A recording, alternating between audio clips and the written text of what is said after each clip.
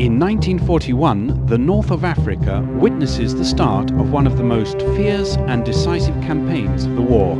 At the start of the year, the British troops lead a successful series of advances in Libya.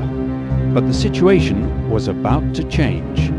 In February, the first units of the German Afrika Corps arrive in Tripoli. They are commanded by a man who will soon be known as the Desert Fox, Erwin Rommel. The effect will be immediate.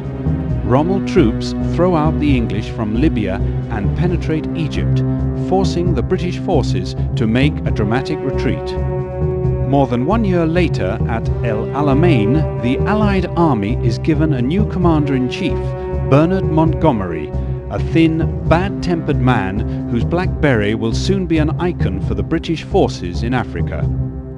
Both Allies and Germans are getting prepared for a fierce battle around the Egyptian city.